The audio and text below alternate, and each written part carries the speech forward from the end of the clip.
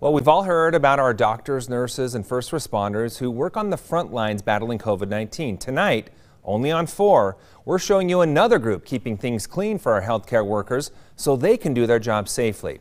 ABC4's Jason Nguyen takes us into the University of Utah Health Hospital, showing us how hospital cleaners use a special machine to keep rooms sanitized in the wake of COVID-19. Making sure hospitals are a clean and safe environment is a demanding job. But now we have COVID-19.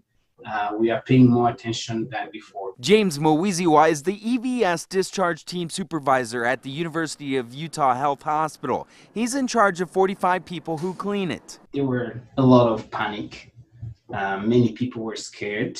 You know, it's a virus that is taking lives of people. He says he was scared too, so they met with doctors, learning how COVID-19 was transmitted. Right after those approaches, we were able to build confidence to our staff. Covered in personal protective equipment, they clean patient rooms like these that have the COVID-19 virus. Right after, we bring that special machine that goes inside to kill all viruses. The machine is called a rapid disinfector and sanitizes everything the UV light touches. We are happy and proud of what we are doing to prevent this spread of COVID-19.